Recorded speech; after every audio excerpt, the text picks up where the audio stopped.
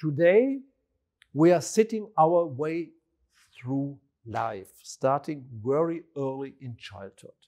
In the meantime, we have so many research about the sedentary behavior, a behavior which is inadequate to humans' necessity. We should sit less, maximum 6 hours or maximum 3 hours in an absolutely inactive position, and should interrupt sitting as often we can, and we should work on the quality of seat functions. The movement of the humans must be absorbed by 3D rocking mechanisms in a chair. And of course, you have to stand and move around as often you can.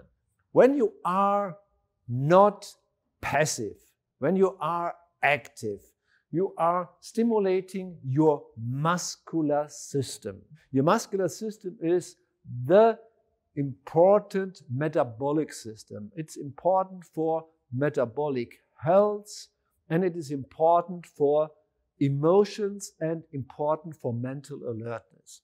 In your muscular system, you do have, for example, those what you can see here, sensors.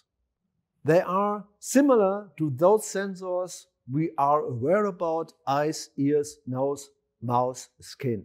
And those sensors in your body, which are located in your muscular system, you have billions of them. They should be stimulated in a natural way while you are moving. And there is a direct pathway of those billions of sensors to your brain. And of course, when you carry out activity, and I want to invite you to such an activity, please stand up. And while you are standing, try to stand relaxed and close your eyes and focus on your body.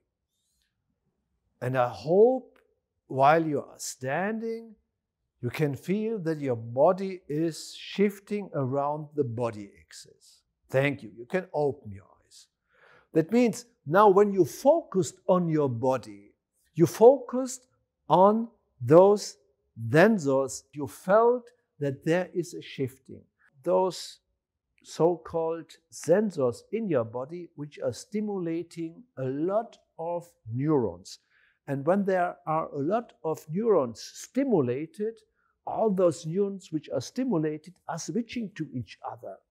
This is the secret of your brain. Neurons that fire together will wire together. When a child is born, there are around about 100 billion neurons. Some of them are already connected because the child in the belly room of the mother is active, but most of them are switched to each other when children are organizing their growing up period in a way that they are always romping around, being active, climbing on trees, balancing on fallen tree trunks, jumping into puddles, jumping around, rocking and fidgeting on chairs.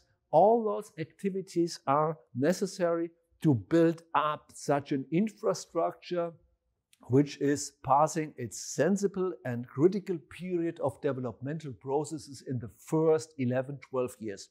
The side effect of all your activities you carry out is that your brain is more alert. And when the brain is more alert and the brain is not in a fatigueness, then the brain will absorb informations by the teacher better and you will be a better learner. Therefore, bring activity when you are using chairs. I will give you the example. Here we have a stool. Now, when I take place on this stool, and I do the same exercise like we have done before, I'm sitting down and I'm closing eyes, I really can feel, even when I try to sit relaxed, that there are some micromotoric activities around my body axis. But the brain is active, the brain is in an alert process, And the side effect is, in that moment, it supports your learning. It is never organized, it's never planned. It is a typical self-organization of a somatic intelligence to be in balance concerning body, mind, and soul. And by the way, today we are really complaining kids which have an ADHD problem. And those kids, due to genetics, they have one important main issue for that. They release less dopamine. Dopamine is a hormone, and dopamine is a hormone which is responsible for synaptic switching. And due to that they release less dopamine than the average, they have to be more active, because dopamine is in a strong correlation to movement. The more you move, the more dopamine will be released, and dopamine will be available for the synaptic switching to be attentive and concentrated.